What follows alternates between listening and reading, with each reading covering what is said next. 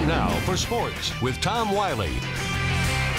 Welcome back. The state junior golf tournament set for next weekend in Polson. But first, golfers need to qualify in one of the 5 district events. District 2 qualifier at Meadowlark teed off this morning with some of the best juniors in the state. No surprise, a who's who from Great Falls High and CMR. This is former Bison Rylan Perriman. Approach on the par 4 17th. Sticks it in the fat part of the green, rolls within about 6 feet, steps up, knocks down the birdie putt. Gives a little tiger fist bump here. He's pumped about it for good measure. He had an 83 today. CMR's Duncan Holler, second shot on 17. Nice pitch onto the green. It's going to roll down this slope into a valley there. Good look at birdie. And then Holler joins the birdie club as well. Right on the money from 10 feet, 79 for Holler to finish second in his age group. Could Bison senior Connor Mora make it 3 birdies on this hole in this group? His approach goes a little bit past the cup, about 20 feet up the hill, so he's got a tricky downhill look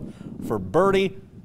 He reads the break nicely. How about another one? Huge putt for Mora as he finishes with an 83 as well. CMR senior Ben Call, the steadiest in the group. Here on 17, nice approach, lands softly on the green. He would 2-putt for par, but he gets a 77 to finish first in his age group. All 4 of these guys qualify for next week's State Junior Am in Polson. Well, junior